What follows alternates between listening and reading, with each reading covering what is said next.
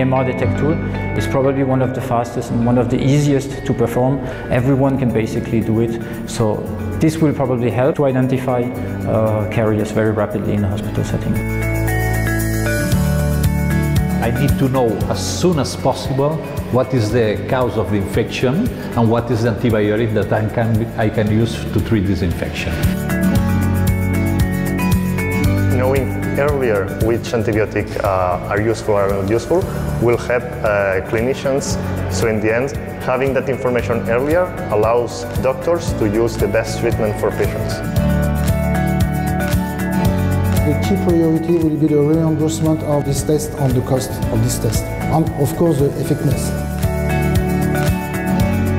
Not only the treatment is important, but also there are some public health arrangements of it.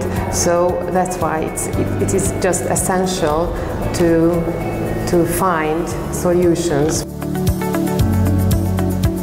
There is social awareness and also an expectation that health systems should be doing something about it. And now we bring this solution, which is a rapid test.